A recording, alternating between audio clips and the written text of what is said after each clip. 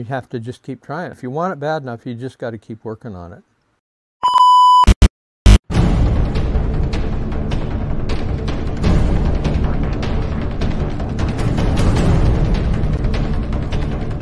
Hey everybody, it's Jim and Joe again from Moyer Made. It's the 15-year anniversary of putting out the original video on the world's smallest Chevrolet V8 that, thanks to all you guys out there, gave us over 6 million views on.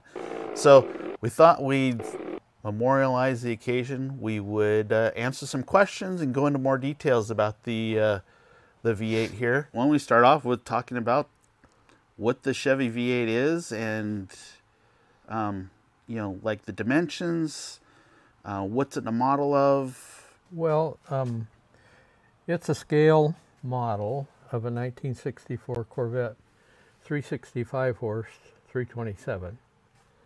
And it's 1/6 scale, so basically I just measured full-size parts and divided it by 6, and that's what I've come up with for the dimensions of it. It has a few castings. The valve covers are investment cast, and you can see it has a Corvette script in it. So let's get into kind of some dimensions here. How big is this engine? Well, the block is just a little over 3 inches long, and that's probably the main dimension of the engine. What size are the pistons? What diameter are the pistons? The bore is 600 thousandths, and the stroke is 487 thousandths. So 600 thousandths, just over a ½ inch. Yeah, just over a ½ inch. Yeah. Yeah. Okay. Mm-hmm. Yeah, there's a. Oh, yeah. There we go. So if we put that in your hand for. Yeah, you can see the size of that piston there. Everything on that piston is what you might find in an actual engine then. I think this piston only has an oil ring on it right now, but there's a couple of compression rings over here. So you can see the rings that were on it. Mm-hmm. The grooves are on it. The wrist pin is in it. This is what the rod bearing looks like in it. You can see that it's scaled down from a full-size Chevrolet bearing, and that that's kind of a whole another story how I did that. But yeah. Anyway, I did it. Okay. And so that's what it has for rod bearings, is a little insert bearing like that. Mm-hmm. And main bearings also. So is it a 2-stroke or a 4-stroke? Oh, it's 4-stroke, yeah. And what's the difference between a 2-stroke and a 4-stroke? Well, a 4-stroke fires every other revolution, and a 2-stroke fires every revolution, okay, every time it turns over. So that's the basic difference. So how did you make that? Tell us a little bit about the process of what it took to build this engine. Well, first of all, I had to come up with material. I had to come up with a piece of aluminum big enough to make the block out of, and then I had to come up with material for the heads. And you can see they're not very big, so it didn't take a whole lot of material to do that. And then I have full-size Chevrolet engine parts, so the next thing was to measure off of the full-size parts and then scale it down, divide it by 6, and that's how I came up with the dimensions to make everything. Other than that, it's just one step at a time. Using a milling machine, a Dremel grinder. I wore out one Dremel grinder just carving on that thing to make it look just like a real motor. All of the curves and dimensions and everything just like a real engine. So that's the tooling that it took to make it. Yeah. About how long did it take? Well, altogether I worked on it for 7 years, but of course that was not full-time work. That was only when I had some spare time. So from beginning to end it took 7 years to build it. If say you're working on it continuously, then how long did you think it might take if that was your full-time job? Well, I could make one in a year, probably, but that would be, at this point, that would be starting with all of the tooling that I made just to make this engine, which that's a whole nother story too, about the tooling that was made just so I could do the machine work on this engine. So how fast does it go? Well, I don't know for sure. We figured it would turn 10,000 RPM pretty easy. So it's kind of hard to guess partly because of the sound. You know, on a full-size engine you might be able to guess a little bit, but who knows what an engine this size sounds like when it's turning 10,000 RPM, so I don't know. Right. So one of the questions we got is, why doesn't it sound like a V8? Well, I can't answer that. It's little.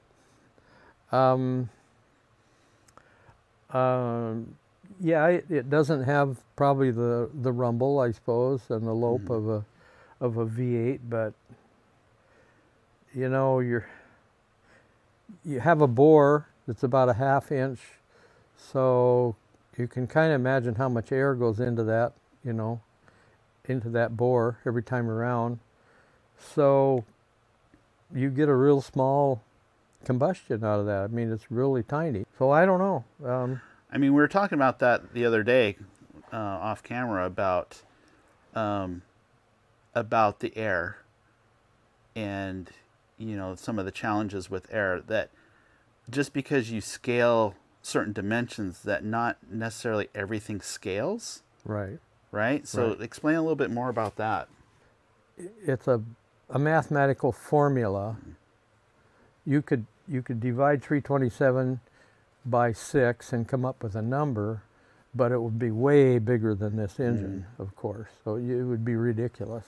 Right. So then you have to go back and you have to divide the 327 bore 4 inches by 6 and the stroke by 6, and then you can figure the volume of one cylinder, and then you multiply that times 8, and that would give you the volume, the swept volume of this engine. Gotcha. And so then it gives you a little bit of an idea of how much different it sounds, you know, when you only got 2 cubic inches, for instance, you know, making that sound, rather than 327 cubic inches making that sound.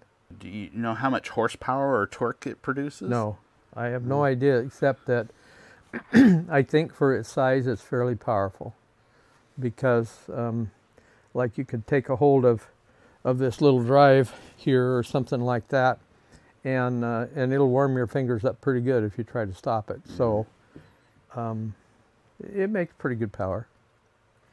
So what kind of fuel does it use then? I burn avgas in it, 100 octane avgas. And what's the benefit of, how is that different than automobile, you know, what we get out of the pump? Well, for one thing, it has no alcohol in it, no ethanol. And for another thing, it has a higher octane, 100 octane, compared to with, what, 90 or something like that. It's real pure stuff. It's clear. It has no junk in it at all. And it doesn't even have a big smell like gasoline. So it's real clean. It leaves no deposits in the engine, and it's just a really nice, clean fuel. So I know we've looked a little bit at the ignition system, which is, you know, we got the distributor cap here, and we have wires coming down to spark plug. Are those real spark plugs, or are those glow plugs? No, those are real spark plugs. So what's the difference between a real spark plug and a glow plug, like they might use in, say, a model airplane or something like that? Well, one of the differences in this one is you can't buy a glow plug this small. Okay. So you have to make all those yourself? You make those yourself. The other difference is that a glow plug has a little wire, a little curly spring in it that glows when the current goes through it. But a spark plug just makes one spark when it comes around. There's just one little spark that jumps across that gap. So is it, you see a radiator on there. It has, you mentioned a water pump earlier. Yeah. So it's water cooled. You got water going through that. Does that really work? Does that help cool it down? Yeah. The heat comes out. You can feel the heat in the radiator after you've run it a little while. Yeah. The radiator is looks kind of weird because it's designed just like the early Corvette radiators that were primarily aluminum, and they were made different than a regular automobile radiator. And so that's what it kind of has, the rounded ends on it like this, and it didn't have tanks on them like a regular radiator. On a Corvette they had a reservoir that sit back up here, and the hose went back to this, and that was the reservoir. There was no reservoirs on the radiator, it was just a cooler. That's how. I see. Any plans to put this in a car? You know, I really thought about trying to build a 32 Ford frame for it. In fact, I went online and got the dimensions off of one, and I thought it would be neat to build a 32, like maybe a 3-window coupe or a roadster, and put this engine in it. But that takes time, and I have other engines to build. So. All right. So, is this just a one-off, or is there any kit available for this, or? This is the only one. Yeah. It's the only one in the world that I know of. How is this different than other miniature engines that are out there? Well, I think the most obvious thing is that this is a scale model, and I've tried to make everything to an exact scale so that you could look at this engine and you would know what a full-size engine looked like, dimensionally and everything. There's even the firing order is on the manifold here, but you can't see it. There's the casting number for the block is back here, just like on a real small block Chevrolet. And it's just a detail. I mean, you can build a little V8 engine this size, and if you didn't worry about detail, you know, you could build it quickly. But the detail is what takes the time to do. I think one thing that's interesting to people is that if you understand anything about an ignition system, as you know that it has a spark that has to jump from one point to the other. And if you get those points close together, it'll jump across them. But in this ignition system, you just want it to go to one of these terminals, one wire at a time. And most people look at this distributor cap and they say these are too close together, that the spark would jump around all over in them. So there's some trickery involved that it's kind of another story, and you can't really see it on the inside to make it so that the spark goes where you want it to go every time. So that's kind of something that I had to work out, that it would be easy to understand if I told you, but it's kind of a bit of a long story. Yeah. How about any other challenges that you faced? I mean, obviously you had to make a lot of tooling. The tooling were the Right. big things, yeah. Like the oil pan is tin. It's made out of stovepipe metal, stovepipe tin, and I wish I had one to show you. You could see how deep it is.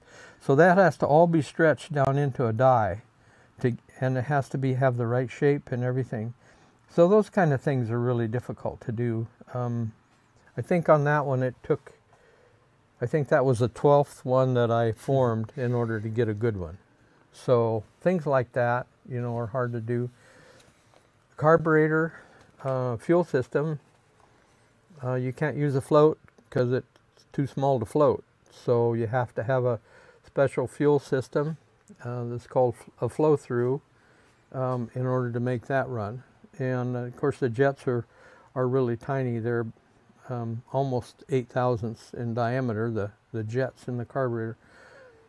You know, there's just a lot of little things you have to work out, like a rocker arm. You can see that that's a forming. It's made out of sheet metal. It's formed in a die.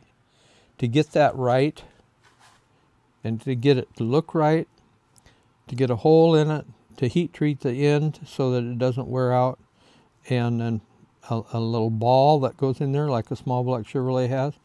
All of that kind of stuff, it takes a lot of trial and error. You know, you just got to work at it to get it done. So it's pretty straightforward, but it just takes a lot of time to do it, and a lot of failure that you have to overcome, and then you have to just keep trying. I mean, if you want it bad enough, you just got to keep working on it. So for anybody out there that says, hey, this would be great, I would love to build something like this, what kind of skills do they need? Well, they have to have some machining skills. They have to know how to use a lathe, and they have to know how to use a milling machine. Mm-hmm. And they have to understand some things about heat treating or hardening. They have to know how to work tin a little bit. They have to have some casting skills for this one. The valve covers are investment casting, so you'd have to understand how to make a mold for the waxes, and then you'd have to learn how to cast it, which I had to do. In order to do this, I had to learn myself how to do all this, and unless you were experienced at that, you'd have to learn it, or know somebody that could teach you how to do those kinds of things. Right. So. Right. Okay. So for anybody that say they have those skills, and what advice would you give them if they wanted to do a project like this? Well, I'd advise them not to. I would say start out with a single cylinder engine. Yeah. Something really simple.